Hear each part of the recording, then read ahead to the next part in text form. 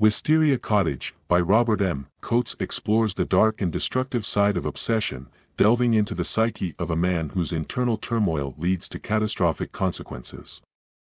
The novel follows the story of Richard Baurie, a man with a seemingly ordinary life but whose inner world is increasingly detached from reality.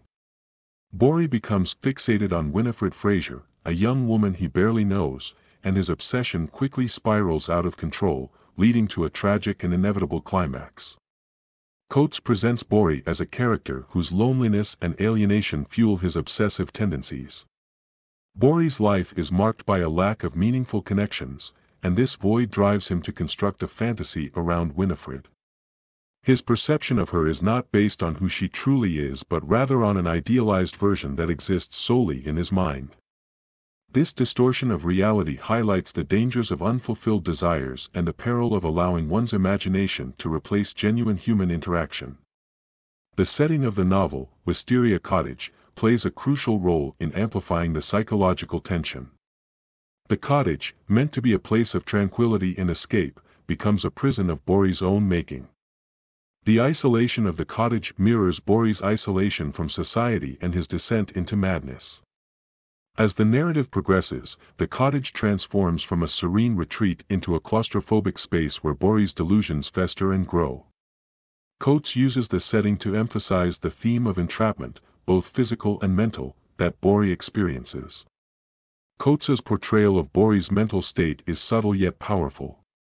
The narrative does not explicitly detail Baurie's thoughts but instead reveals his descent through his actions and the increasingly tense atmosphere. This approach allows readers to piece together the extent of Baurie's obsession, making the story's progression feel both inevitable and terrifying. The psychological realism in Coates's writing adds depth to Baurie's character, making his eventual breakdown both believable and tragic. The other characters in the novel, particularly Winifred and her family, serve as contrasts to Baurie's distorted reality. They are depicted as normal, functioning individuals who are unaware of the darkness lurking within Baurie. Winifred, in particular, is portrayed as an innocent young woman, oblivious to the fact that she has become the object of Baurie's dangerous fixation. This contrast heightens the sense of impending doom, as the reader becomes aware of the gulf between Baurie's perception and the reality experienced by those around him. The novel explores the theme of powerlessness, both in Baurie's inability to control his obsession and in the helplessness of Winifred and her family as they become ensnared in his delusional world. Baurie's actions are driven by a need to assert control over something in his life, yet this desire for control only leads to greater chaos and destruction. Coates suggests that Baurie's obsession is not just with Winifred but with the idea of power itself, power over another person, power to shape his own reality.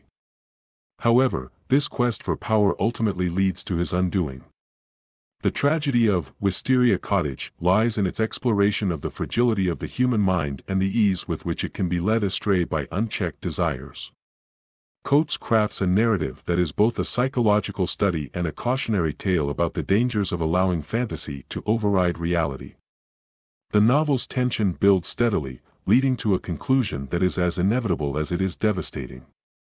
Through the character of Richard Baurie, Coates examines the dark side of human nature, where obsession, loneliness, and the desire for control converge in a tragic and horrifying outcome.